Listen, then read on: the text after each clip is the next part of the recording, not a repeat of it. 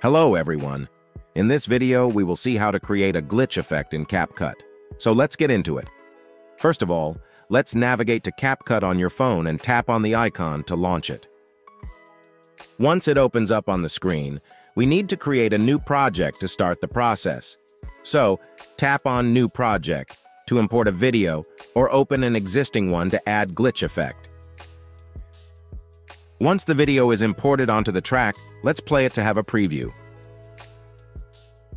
Now, from the bottom menu bar, find the Effects feature and tap on it. Here, select the first option, which is Video Effects, and it will open the effects library for you. Swipe the effects categories to the left and open the glitch effects. You can use any of these effects to create a glitch effect on your video. For now, I will select an effect named Fuzzy and play the video. Tap on the check mark to apply. Adjust the effect position by dragging it on the track, and you can see it looks perfect. Let's add another effect. Tap on Video Effects again, and from this library, I will select a random effect. And then tap on the check mark to apply. Now play it again to see how it looks.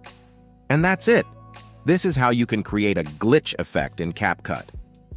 If you found this video useful, please show your support with a like.